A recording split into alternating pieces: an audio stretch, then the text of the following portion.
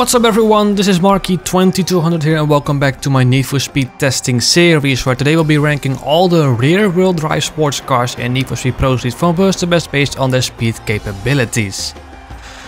As usual, all the cars have been upgraded with stage 3 handling and performance packages. We're running manual gearbox, we're using NOS, and all the cars have been tuned properly. Tunes of every car are in the description down below. With that said, let's see which of the rear-wheel drive sports cars in Pro Street is the worst for speed races, and that at number 19 we have the Nissan 240SX. The 240SX did a 136.08, which is quite poor. Unfortunately, the gearbox is this car's main bottleneck, but it doesn't have a lot of power to start with, so even with a stage 4 gearbox I don't reckon it would be any good.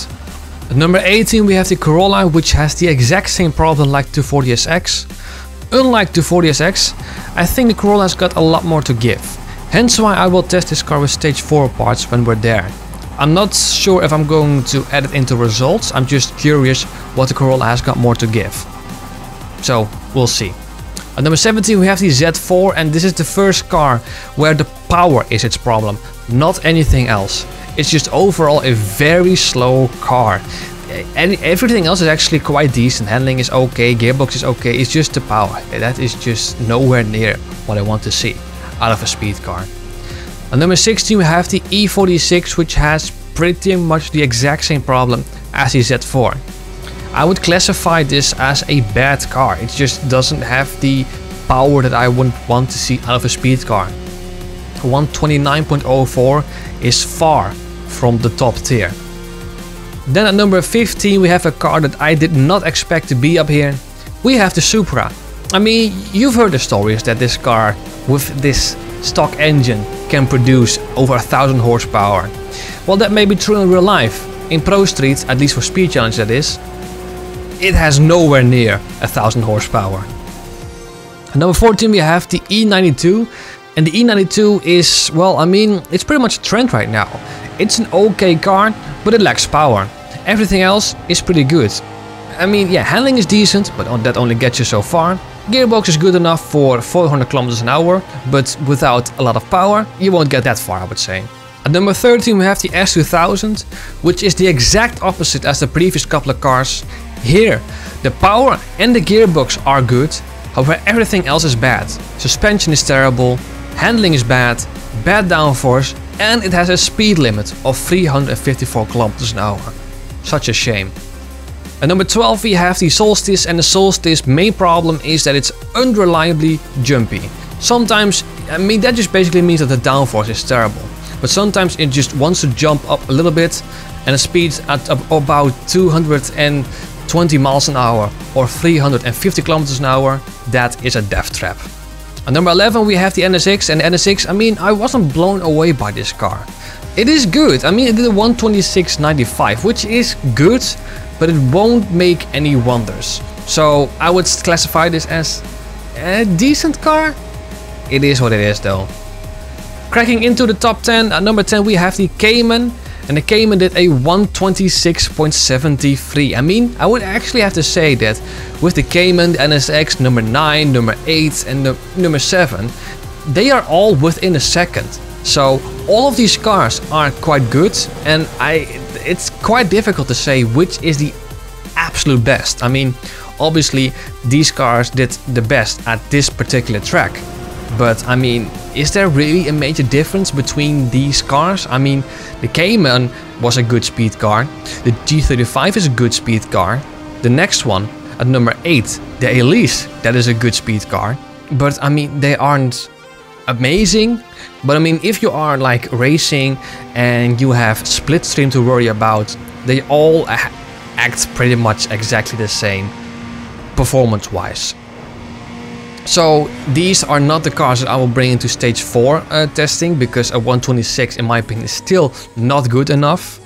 I mean, the IS350, it's the best of this tier, I would say, a 126.17, and it feels pretty much exactly the same like a G35. It's a good speed car, but not great. It does handle quite nicely, but great handling only gets you so far. I would say moving up a tier, We are now in the 124, so that's quite a big difference compared to the previous one. It's still not good enough for stage 4 testing, but the 350Z at number 6 is over a good speed car, but it has a speed limit of 394 km an hour. Why they bother with that? I don't know. At number 5 with the Silvia. And the Silvia, I mean, I was quite surprised by how good this car is. A 123.39, that is actually pretty good. However, it was just not good enough for it to qualify for stage 4 testing. The next couple of cars have. At number 4 we have the RX-8, and this car has great handling. The power is amazing, gearbox is good. I mean, it did a 122.32, and that's quite amazing. I said that the next couple of cars have qualified for stage 4 testing, except for number 3, the DB9. So why has the RX-8 qualified but the DB9 hasn't? Simply because this car has a speed limit of 370 km an hour, which is something you can't fix with stage 4 parts. So that is super unfortunate. I wanted this car to proceed to stage 4 testing, however the speed limit made it so it wasn't, or it didn't. At number 2 we have the RX-7, and everything about this car is great except for its gearbox. However, when we apply stage 4 parts, the speed limit, I mean, it's not a hard-coded speed limit, but the speed limit of 390 km an hour of the RX-7 will be gone when we install stage 4 parts. And then number 1, by far the best rear-wheel drive sports car, we have the SL65 AMG with a 118.92. Everything about this car is phenomenal. The power is great, the handling is great, the gearbox may only have 5 gears, but the power is so good that it's enough. It just has bad suspension, so it pretty much is the exact same like the Mazda 3, which also had bad suspension, but you can tune it away. Well, no, hang on, that's a different way, that's the wrong way to say it. You can tune suspension thus far and in a certain way to make it good, because if you don't tune suspension and leave it as what I would say my default tune, where the fronts are soft, the rears are stiff, it just bottoms out, and that's something that you don't want. Even with my adjusted suspension tune, it still bottoms out at the banking corner. However, I think that this tune is sufficient enough to say that it doesn't matter that much. But basically, yeah, it's a DLC car, but fortunately, unlike many DLC cars, this one does not have a hard-coded speed limit below 402 km an hour. So that is why the SL65 is the best rear-wheel drive sports car for speed testing. And those were actually all of them. Yeah, I mean, the SL65 being about a couple of seconds better than the next best one. I mean, the game actually does classify this as a supercar.